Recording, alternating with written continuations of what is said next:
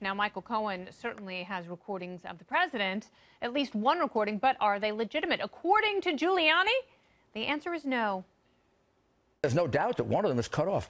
If you take the one that was played here numerous times last week, it goes something like this. There's got to be financing. The president's very surprised, which indicates he didn't know about this transaction. It's financing. What do you mean financing?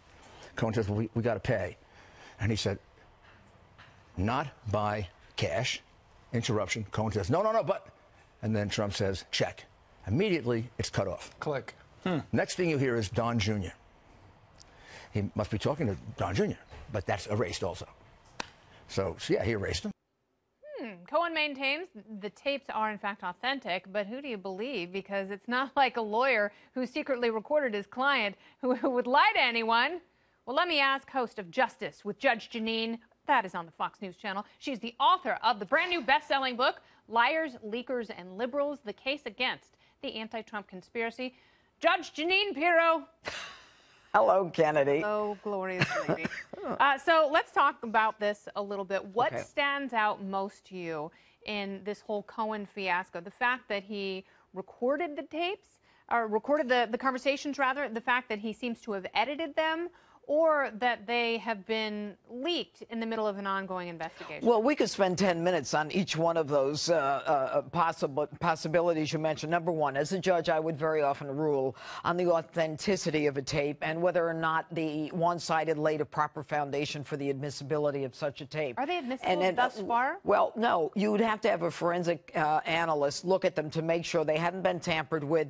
You'd have to have some kind of someone saying that this is the original tape. It hasn't been tampered. It hasn't been cut off. Is it a tape of a tape? And that's the kind of thing that you bring in forensic experts for. And by the way, Rudy Giuliani came on my show Saturday night in Breaking News the first time he had mentioned it. And given that I understand that this kind of thing is only admissible if they lay a proper foundation, which means you'd have to have the original of this tape, or else you better explain why there is an automatic cutoff at the point where it is beneficial to the president. But I think even more important is the fact that you've got this guy who is tape recording a client. In some states, you can forget about, whether or not that's ethical. You can actually be disbarred for doing that. In New York, as a one-party state, he had the right to tape it, but as a lawyer, he did not. Okay, but what about attorney-client privilege? Because we hear about that in terms of the Cohen raids on his home and the hotel room and his office, where, he was sort of poised as the victim. But now, what about attorney-client privilege in regards to those tapes that the FBI may have seized? Well, here's the problem. They had a master. They call him a master. It's Judge Kimball Wood appointed Judge Barbara Jones to look at the tapes to decide whether anything should be seen or which of them should be seen by the prosecutor. She made that decision. And here's the thing. We now have this tape that's been leaked to CNN. What does that tell you? That tells me it's not about the admissibility of the tape in a court of law. It's about the idea of impeaching the president, getting anything out there negative. And Maggie Haberman, I believe in the New York Times, said, Rudy didn't leak it and the president didn't leak it. So Lanny Davis did it, or Michael Cohen did it. Okay, so let me ask you this. Today, former Mayor Giuliani said that there is one 2-hour tape that exists. It's a conversation that was supposed to be off the record between Chris Cuomo and Michael Cohen. I mean, can you imagine that? You actually say to someone from the press, here's my phone. I'm not going to tape record this. I'm going to put it in my drawer. And he lies to him and he tape records it. I'd like to know all those tapes that are in there, how many people he taped. And you want to know why Rudy Giuliani changed his opinion from, yeah, he's a decent guy.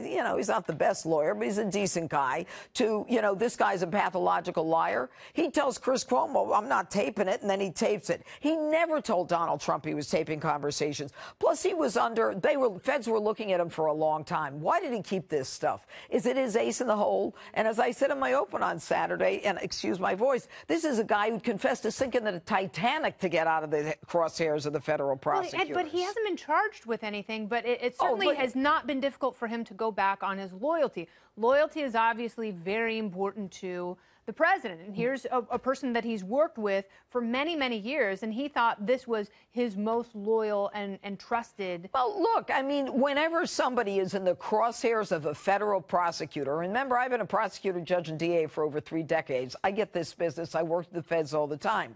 You're in their crosshairs. You're going to say anything, because the fact that Michael Cohen hasn't been charged with anything is not the point.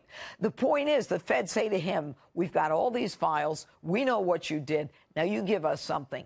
And you give us something, we won't charge you, or we'll charge you far, far less. But the only way to squeeze him right now is not to charge him with anything. Say, we've got all this on you. You've got kids. You don't want to go to prison for the rest of your life. Now, it's a game. It's interesting because the president once famously said, I could shoot someone on Fifth Avenue and my supporters wouldn't turn on me. It wouldn't make a difference. And, you know, you see the Michael Avenattis and Michael Cohens of the world really put this stuff into the public sphere to try and damage the president.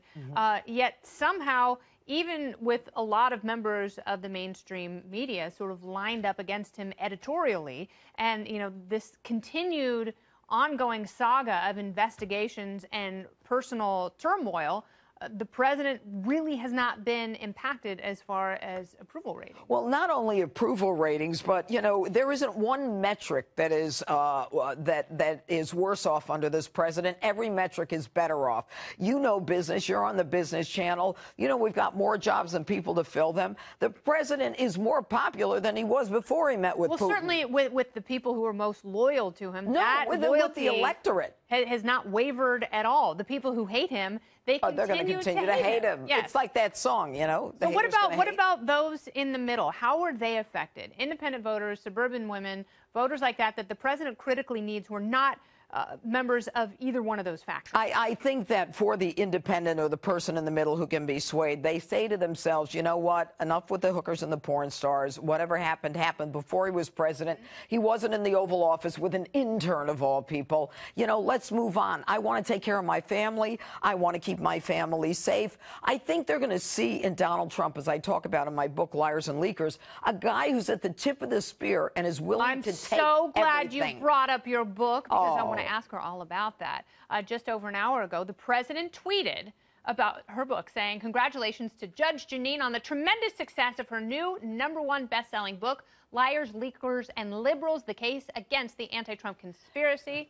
So that's pretty high praise, because it seems as though the president's book club is quite successful, and the people he tweets about tend to sell quite a few copies. Well, here's the thing. You know, I was #1 on the New York Times bestsellers list, #1 on the Washington Post, you know, Amazon, Barnes & Nobles, and I'm very grateful for that. The book is a reflection of what I have seen in the last election and everything in the year and a half since then. I know a con when I see it. This Russia collusion investigation was a frame-up of this president so that he would be distracted. But people don't know Donald Trump. I've known him for 30 years. The man is a force of nature. Yep. He can go into a den of lions and come out with a suit and tie straight and a lion's head. Speaking of den of lions, would you, if you could do it over again, would you have gone on The View? Absolutely.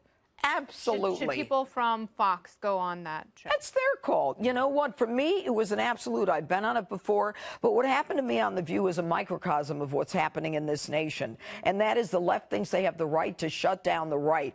And the people on the right don't have a right to speak, whether it's at a university or whether it's a television show or anywhere else. It's time for people to recognize the fascists are the people who are not letting other people talk. Did you use some bad words? What I did was I walked off that set and I said, Whoopi, you know that I have been fighting for Americans and victims my whole life. I took off my mic and I was very angry. I got thrown off a set and then got thrown out of a building at ABC. Would you go back if they invited you back? I'd have to think about it. I really would. I mean, I'm not there to be thrown out. The people that I was with were very, very disturbed. And I said, come on, guys, let's just go.